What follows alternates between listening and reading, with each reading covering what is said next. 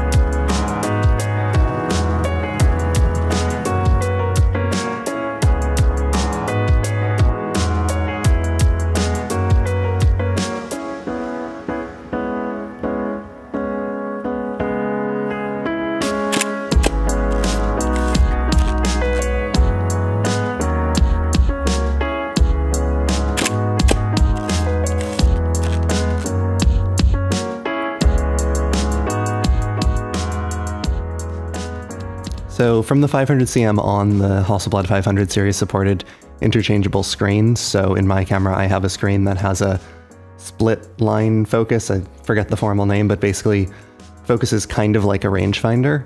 So the lenses are beautiful Zeiss lenses. Zeiss has a reputation for making really contrasty rendering lenses. Maybe the 70s on or so, they were the T-Star lenses. T-Star are multi-coated, really contrasty, flare resistant, beautiful rendering. The pre-T-Star lenses are generally a fair bit cheaper. They have a more classic rendering, lower contrast, more flare.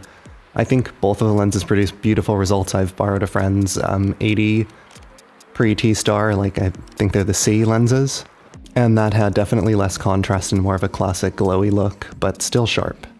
Later on, Hasselblad offered these lenses in the CF and CB versions. Those are the most recent versions, and in some cases, they offered actual optical improvements. In a lot of cases, they are just a new body.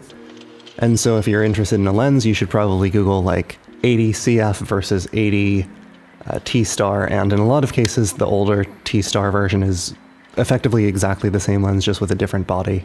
I have the 80, which is the most common lens, and the 120, which is a macro lens.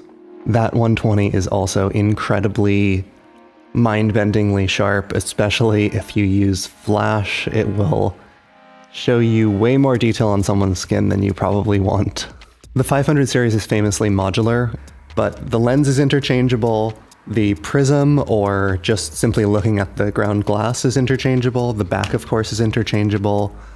The screens are interchangeable, so you can have either just standard focus, you can have a grid or no grid, you can have a split prism type focus if you want that. So one of the biggest pluses, other than the modularity, is how fun this camera is to shoot. So I will quickly demonstrate the shutter. So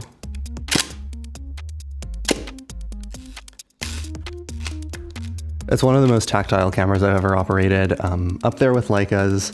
If you're trying to be subtle, not the best choice of camera, because it is quite loud, but satisfying.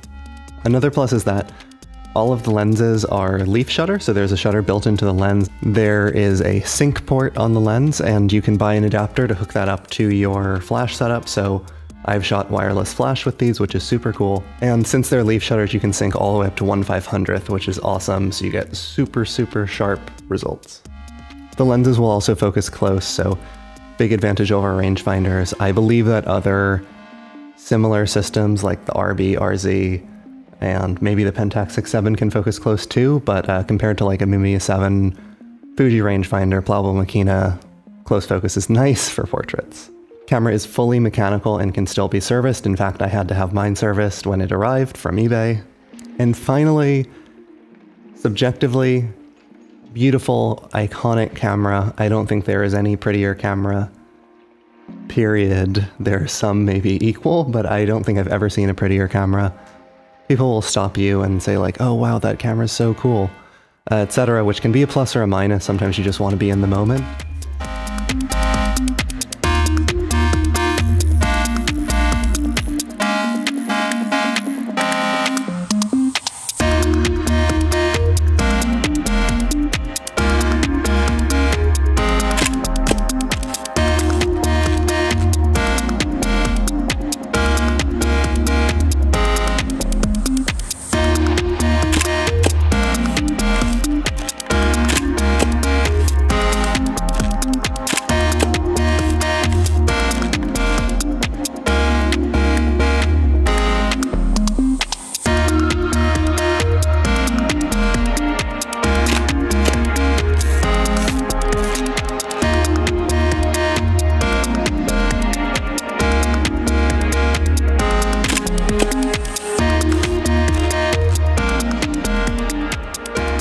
Hasselblad 500 series is definitely quirky. Let's talk about the square frame. You can interpret this as a plus or a minus. Traditionally, Hasselblad would have said, you know, just shoot with the square and crop after. I don't particularly like shooting and then cropping, so I tend to compose as a square frame, and square frame tends to feel very stable. If you shoot really geometric or clean compositions, you'll probably like it. The other thing you can do is if you shoot in a more snapshotty style, it makes it feel kind of more stable because of the symmetry of the frame. So like Diane Arbus mostly shot on a Rollei, not a Hasselblad, but her shots, despite being kind of snapshotty styled, feel more stable, I think, because of the square. And the squares often love it or hate it. I think some people just hate shooting a square. I sort of fall in the middle. I prefer sort of 4:5, 6:7 aspect ratio, but a square is okay. So it is modular. The downside is that the accessories are expensive. They're obviously not in production. People are obsessed with these cameras, and so some of the more unique or later gen accessories get quite expensive. Like the screens can cost you $200 or $300. If you want one of the brighter screens with a particular focusing mechanism, that can easily cost you like $300. Since it is an SLR, not a traditional, you know, hold it up to your face type SLR, but an SLR, it has a huge mirror, and that mirror will absolutely cause vibrations if you hold it at a slower shutter speed. So if you like to shoot medium format at like 1/60th of a second, or even 1/125th, this isn't quite ideal. Something with just a leaf shutter lens, rangefinder, will tend to work better for slower shutters. 1/250th, I generally find it fine, and it does have mirror lockup, which is very easy to use. So if you're on a tripod, you can just use that and not worry about it. Since the camera's all metal, it is fairly heavy. It also has a mirror in it, that adds weight. You put a prism on it like I do, that makes it even heavier. But of course you can shoot it without a prism, which is probably the more purest way to do it. So this next one's gonna sound ridiculous, but it trips a lot of people up. Camera has a dark slide. You use this so that you can pop the film back off, and it's very easy to accidentally forget to remove the dark slide and try to shoot a photo and think that your camera's broken, but it's just the dark slide. As with pretty much any older film camera, there will be some reliability issues, so my Prism, despite being relatively recent, like 30 years old, is not super reliable, and I don't trust it. I just use my phone or an external meter. And my body arrived, it jammed up very quickly after I got it. Had to have it serviced, which was probably a couple $100, but because I bought mine on eBay, I just told the seller either have your camera back or pay for the service, and they paid for the service. I'd not really suggest buying these from a random seller on Craigslist. Probably either go to a camera store or a place where you can force the seller to accept returns. And finally, they are expensive. I think I paid around $700 for the body 3.5 years ago. Prices have probably gone up since then. It's not a cheap camera, probably not a good choice for your first medium format camera, but a great choice for your second after you get your feet wet with something a bit cheaper. So I normally use the 80 because it's a more familiar field of view. It's something like a 50mm, quote unquote, on a 35 camera. So I find the T-star lenses to be very contrasty and quite sharp. I do not think that this 80 is quite as sharp as the Mamiya 7 lenses. Just mention the Mamiya 7 because that's the medium format camera I've shot a ton. There are other lenses like the 120 and the 100, etc. that are extremely sharp, but I mostly shoot with the 80, so that's what I will reference.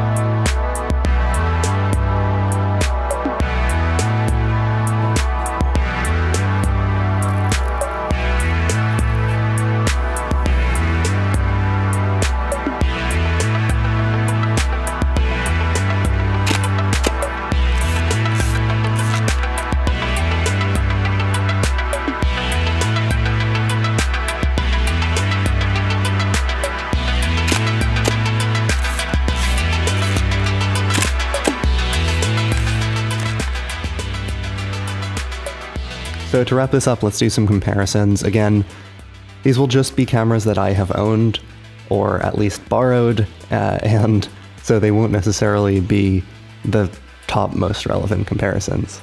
So compared to the Mamiya 7, the Hasselblad has more lens options, it focuses closer, it gets a couple more shots per roll, but the frames are slightly smaller.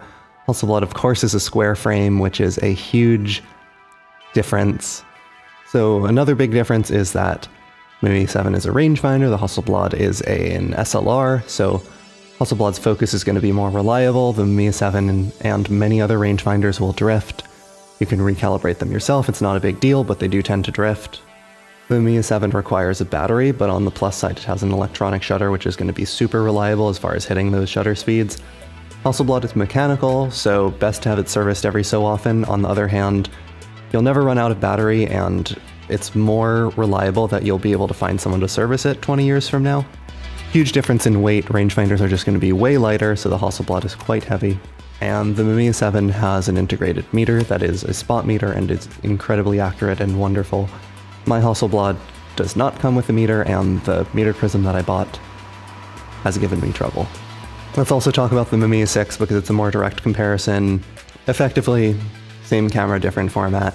So if you like a 6x6 format and you want something smaller without close focus, with fewer lenses, then get a Mamiya 6.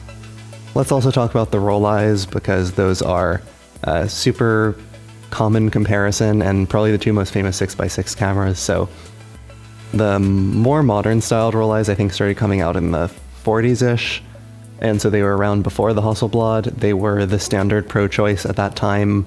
When the Hasselblad came out, it displaced roll eye, and so take that for what you will. So the roll eye cameras don't have interchangeable lenses.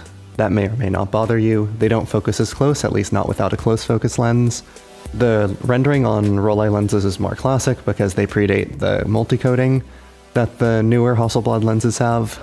The roll eyes are probably not going to be quite as accurate on focus because they're not actually focusing through the lens, and the framing I find quite accurate on them, but probably not going to be quite as accurate as the Hasselblad, since the Hasselblad is showing you the actual lens's view. Both of these cameras have leaf shutter, so they can flash sync at any shutter speed, which is awesome for studio work. Also, TLRs, like rangefinders, have no mirror, so you will not have to worry about mirror slap, which can be nice at slower shutter speeds. So in conclusion, I think the Hasselblad 503 is a great choice if you want a beautiful, modular, really sharp close focusing, accurate framing, accurate focusing camera, and it is not particularly smaller light, but it is smaller and lighter than a lot of other medium format SLRs like a Pentax 6.7 or an RB RZ 6.7. And I will be keeping mine, one of two medium format cameras I'll be keeping, the other being my Mamiya 7, which is my all-time favorite. So I post a video about once a month. I'm sorry, I'm lazy, and also, you know, work. So if you want to see more of these, I have a couple more reviews coming up of the Contax T3, the Mamiya 6, the Leica MP, and I'll have an X-Fan review coming up eventually too.